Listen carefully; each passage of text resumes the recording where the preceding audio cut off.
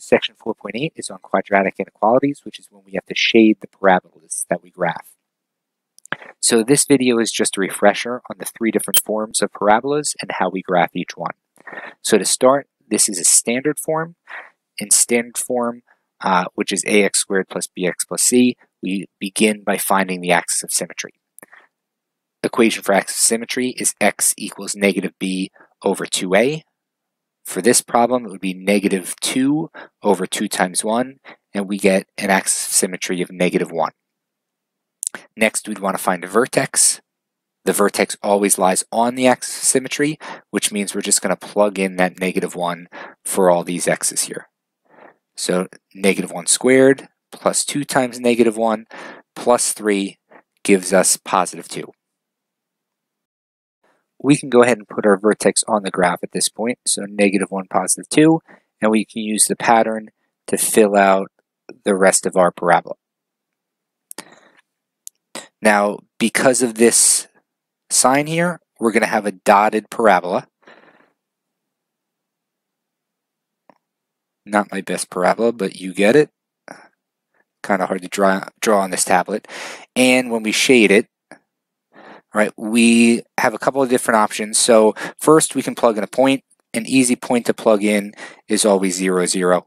So if we plug in the point 0, 0 down here, we'd have 0 for the y. This is gone, is greater than 3. 0 is not greater than 3. So this whole section, which includes 0, 0, is false. We'd be shading inside the parabola. We can also just use the above or below trick. We're shading above the graph. Above the graph is on the inside. So shade on the inside of the parabola, and that would be our answer.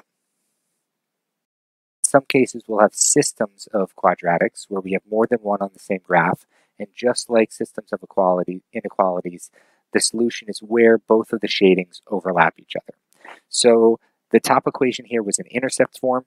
It's easy to pick out the 2 intercepts or the roots for this function, and it's the opposites of these 2 numbers inside the parentheses here.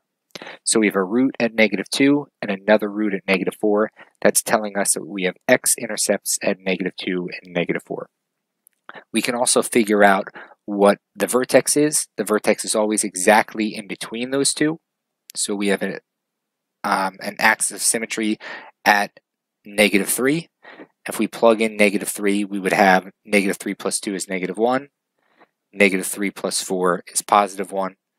Okay, multiply those 2 together and we get negative 1. So we have a vertex at negative 3, negative 1. We have those 2 roots. And at this point, we can really just follow the pattern to plot out the rest of our parabola. So our 2 roots here, the vertex, and then just continue that pattern up. So we did the plus 1 with the roots, plus 3, plus 5. Okay, and then this is going to be a solid line.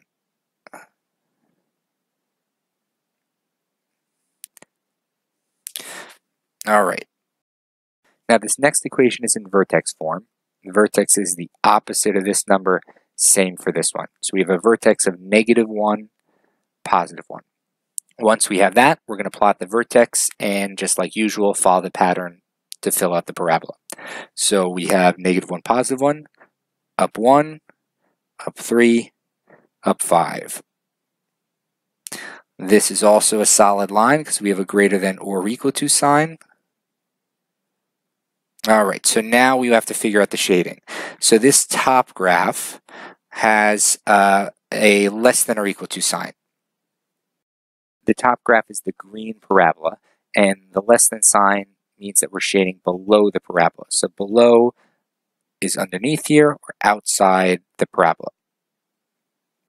Okay, this bottom equation is a greater than or equal to sign. We're shading above that red parabola. So above in this case would be inside the red one. So now the question is, what portion of the graph is shaded by both of these parabolas?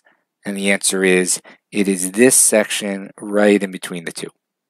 Okay, so just like compound inequalities or system of inequalities where we're looking for the overlap, we're doing the same thing when we have multiple quadratics or multiple parabolas that are shaded.